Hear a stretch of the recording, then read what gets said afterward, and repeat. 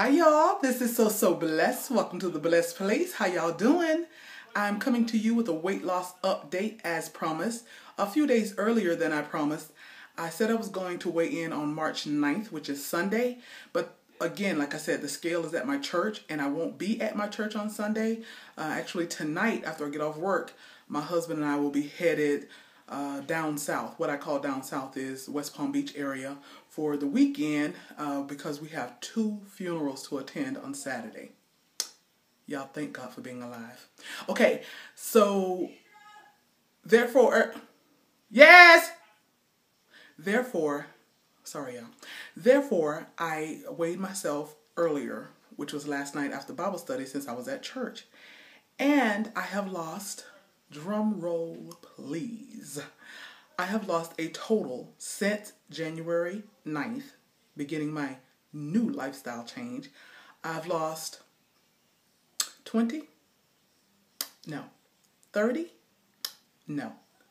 36 pounds since January 9th. Remember on I started January 9th. Remember on February 4th, I had a doctor appointment and I reported 20-pound weight loss. So from February 4th until yesterday, March 6th, I lost 16 more pounds, total 36. How did I do it? If you're following me on Instagram and if you're paying attention to my walk with me, that's how I'm doing it.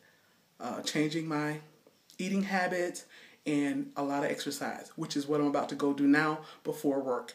Just wanted to update you guys and won't be probably making a video for the next 4 days or so, unless I find some Wi-Fi and make a quick video. But yeah, what was I going to say? Oh, I was going to say that as I lose more weight, I'll make a more in-depth video about how I'm doing it. But, you know, 40 pounds, I got so far to go, y'all, that there's no need for me even to start getting into how I did it. I'll tell you how I did it once I've done it. And I've lost like 100 more pounds. Love y'all. Y'all be blessed.